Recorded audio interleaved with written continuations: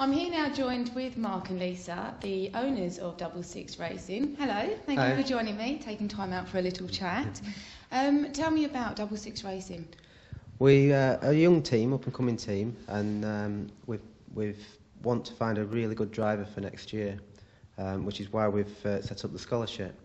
Basically, there's a lot of very good drivers out there, but the motorsport industry is renowned for being expensive to join. And we've set up the scholarship to find a really good driver and who's maybe not got a budget.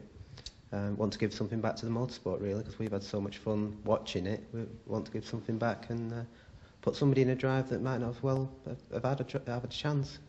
So have you had this experience yourself then? That's what's made you think, well, I want to give that to other people now? Yeah, I've been looking to get into motorsport in terms of racing myself for a long time, and just with family commitments and work commitments and more importantly not having the money to actually fund it, you know, even down to sort of the grassroots level of motorsport, it's quite expensive for us to afford to do. So yeah, that was, you know, we had that in mind when we thought of the scholarship. Tell me about the scholarship. What's actually involved? The competitors basically turn up. We give them a safety briefing, because safety is important in motorsport. It's the first thing that we look at. And in the first couple of rounds, we're not looking for lap times. We're looking for consistency and basically listen to the instructors. The instructors are with me all the time in the cars, giving them advice and then sort of monitoring how well they do and give them a grade at the end of the day. And based on that grade, they go through to the second round and come back. We invite them back for round two. And we do a similar amount of work in round two, and then we've got a semi-final and final, which is sort of very exciting, and down to the final 10 in the final. Lisa, what is the prize? Tell us everything that it involves. It's basically a season racing in the Renault Clio Cup Championship next year. It involves 10 rounds, so 10 weekends full of racing for the winner.